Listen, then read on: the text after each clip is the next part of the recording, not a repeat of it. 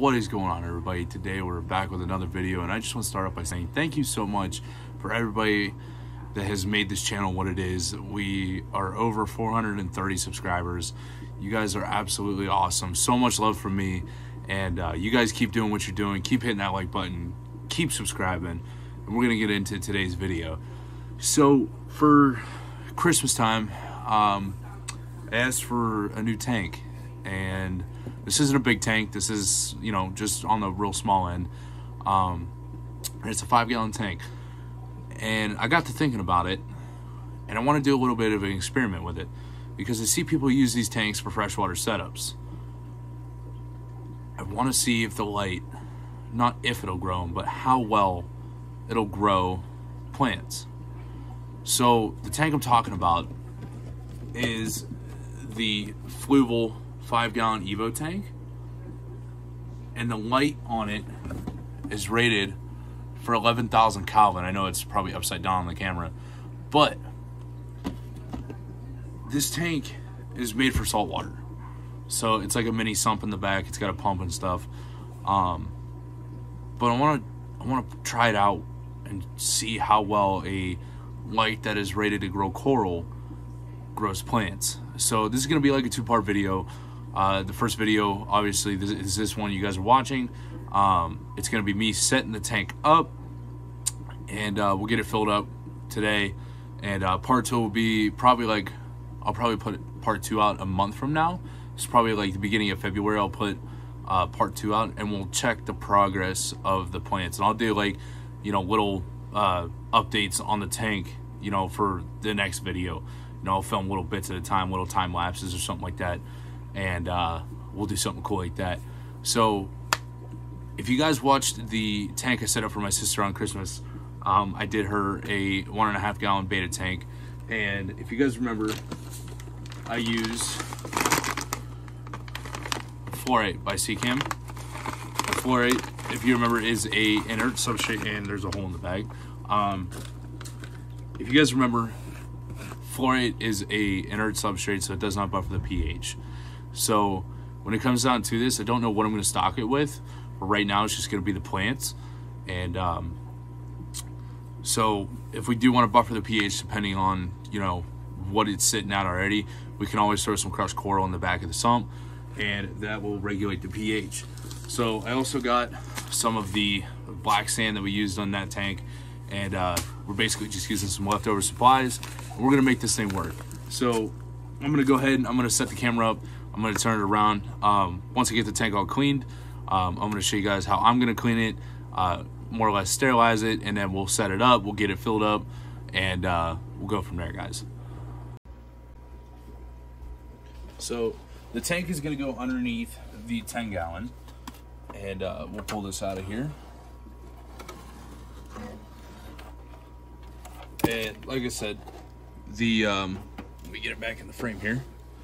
So it's got the mini sump in the back, and then we got a nice lid for the top, and then this is the light on the top, and it goes the whole length of the tank. So with the tank, they gave us some biomedia and some activated carbon, and of course the pump. Okay, so when you buy this tank, it's gonna come with a bag of biomedia. It's gonna come with a small bag of activated carbon. It's gonna come with the pump and the hose and the fitting for the end of it. That's gonna pump our water back in, and then this is the filtration. And this is gonna house, you got slots to put your bag of biomedia and your bag of activated carbon. So when it comes down to it, the water is gonna flow through. Get that back in there. The water's gonna flow through here. It's gonna go through the sponge, through the biomedia, through the carbon. At the moment, I don't know if I'm gonna run the carbon, and then it's gonna overflow into this side, and it's gonna get pumped back out into the tank. And for a 5-gallon tank, this thing is sleek. It's not very wide as far as depth, but it is a little bit taller, and it is nice and long because you do have the sump over here. So I'm gonna go ahead and I'm gonna show you guys how I'm gonna clean this, and we're gonna do it in a very efficient way. And let me set the tripod up, guys. All right, so when it comes to cleaning and sterilizing, we're gonna use just plain white vinegar, distilled, and this is from Walmart. You can get it pretty much at any grocery store. And then I have a small pitcher of just regular water here.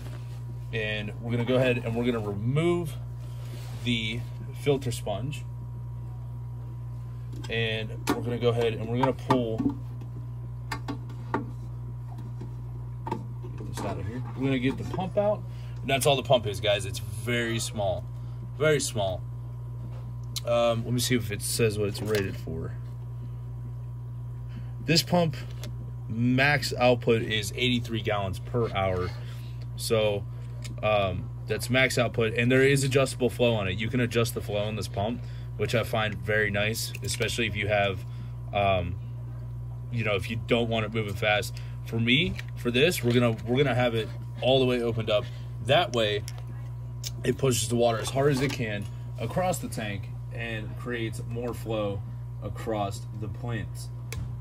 So, I'm just going to go ahead and I'm going to add a little bit of vinegar to our water. And you don't need much, guys. This isn't even a full gallon of water. And we're just going to add a little bit of vinegar in, okay? And then, I have a little sponge thing here. And you can actually, you know, you can get these at the dollar store and stuff like that. You can use them for scraping algae, cleaning the inside of the glass of the tank. If you don't want to go buy like a flipper or something like that, or an actual algae scraper, you can use stuff like this. You can get them at the dollar store for very cheap, which I find very helpful in cleaning tanks. I have this one, and then I have a brush. So I'm just going to take this, and I mixed up the vinegar water. So I'm going to take this, I'll slide this out of the way. And because this is a sponge, it's now full of vinegar water. And I'm just going to take it, and I'm just going to clean around.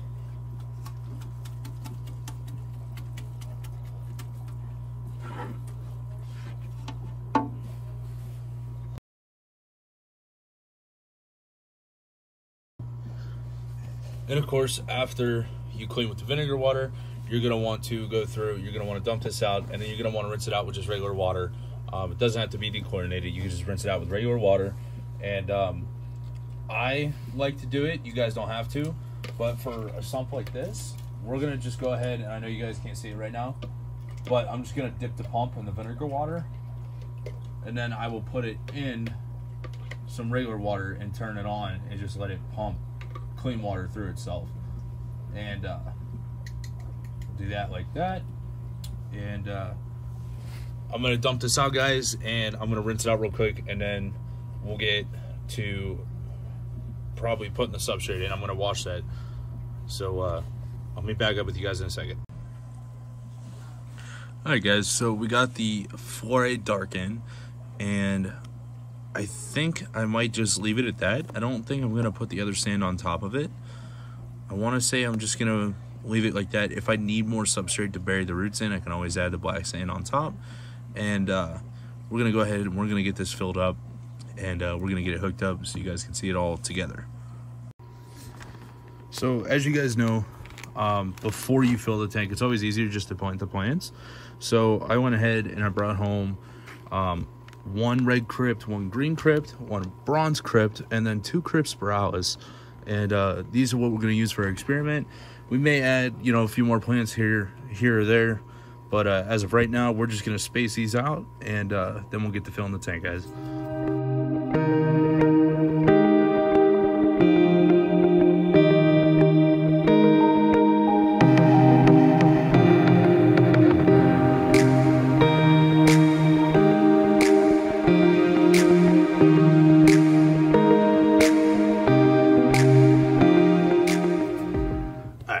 So we got all the plants in. We did the red, the bronze, and the green in the front, and then the 2 spiralis in the back. That way, the taller ones are the spiralis that give more depth feel to it. And we're not going to run any fertilizers on this tank. The only thing in here, fertilizer-wise, is going to be the substrate. Other than that, we want to see how well this light's going to do. So let's turn it on. Alright, So on camera, it looks pretty blue, but it looks nice and pretty much white in person. All right, now the camera's set up, I'm gonna go ahead and I'm gonna plug the pump.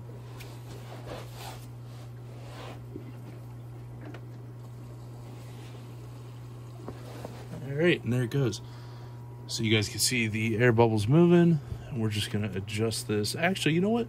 We're gonna leave it like right where it's at. That way it points optimal airflow over the plants.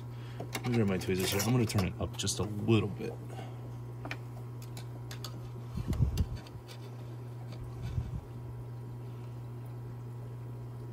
There we go. Okay, so now it's blowing across. And I know it looks blue to you guys. I'm sorry for that. It's more white in person. It is a little bit cloudy. So once it clears up, it'll look a lot better. But of course, like I said, we're gonna do probably a month-long watch on this tank, and we're gonna see how well these grow, how well this light grows them, and how well this looks. So we'll come back to this once the water is a little bit. Okay, guys. So we are back. It is day 3. Forgive me, I did not film day 2 because I was just so busy with New Year's Eve and work and da-da-da-da-da. So day 3, here we are. The tank is cleared up, and I actually got a request from one of my subscribers, Katie. So this part's for you. And she commented and asked if I would do a guppy video. So I thought, what am I gonna stock this Evo tank with? And what better to do it with than my guppies. So these are actually red lace double sword guppies, and these are a breeding group. I got these guys over at OCA from a buddy of mine, and they've already reproduced for me. They are a beautiful guppy. So I have them, let me turn the camera around. I have them in a container here, and these guys are very beautiful. I believe one of the females is actually still holding. Forgive me for not owning a catch cup, but I need to just buy one offline, I really do. But these are what we're gonna stock the Evo tank with. And these guys are absolutely beautiful. Like I said, this is a breeding group. There's 2 males to 3 females in there, and they get along perfect. They breed, they reproduce. So we're gonna go ahead, I'm gonna set the camera up, and we're gonna get these guys into the tank. All right, so I'm gonna go ahead and I'm gonna net these guys out of the container, and I'm just gonna drop them into the tank.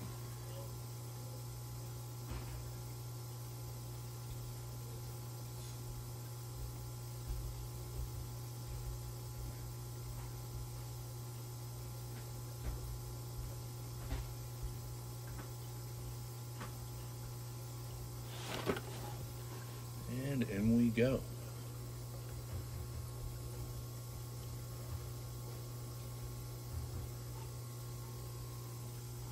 And there they are.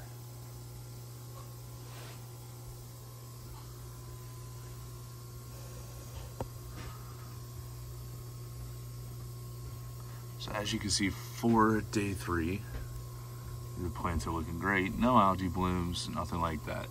So something I want to talk about when it comes down to this tank is not cycled. There's no bacteria in here unless there was any that were living on the plants.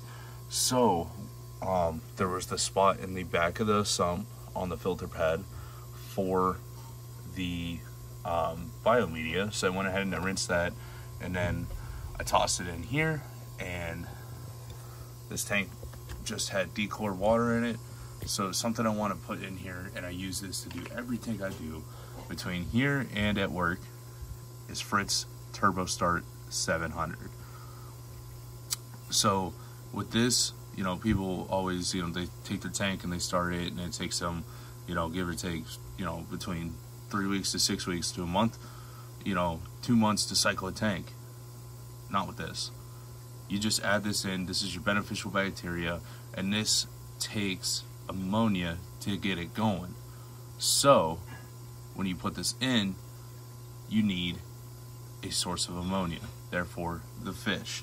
So I'm gonna go ahead and I'm gonna add this. This bottle treats, I want to say somewhere, it's somewhere around 50 per 50 gallons. Yeah, so this is a 1 ounce bottle, and it treats 50 gallons. And you guys can find this on our website, flipaquatics.com. And this stuff is awesome. we use it at the shop, I use it here at home. So we're gonna go ahead and I'm gonna pour some of this in, you guys can see it.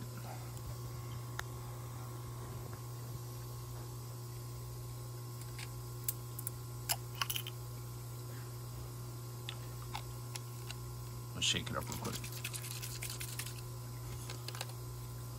Alright, here we go. And that's about all we will need for this tank.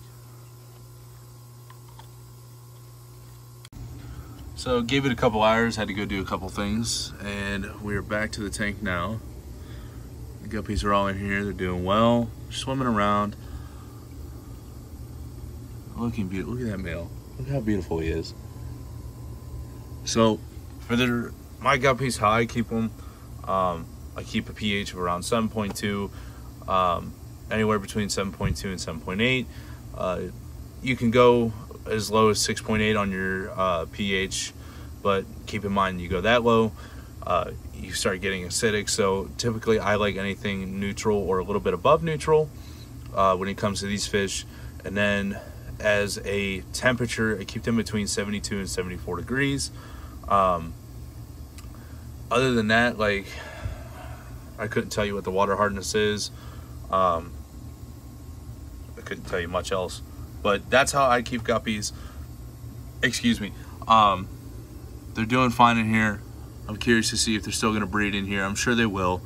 And if they do, I mean, I have a tank of babies right now that I can add the new babies to, and of course feed them fry starter and stuff like that. And I'm sure these guys will keep reproducing to the point where I am overrun with guppies. So I hope you guys enjoyed this video.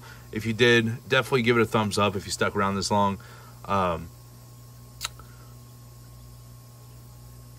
Honestly, I mean, I don't know how else to close this. So we're going to come back to this video in a month. Like I said, this is going to be part 1 out of part 2.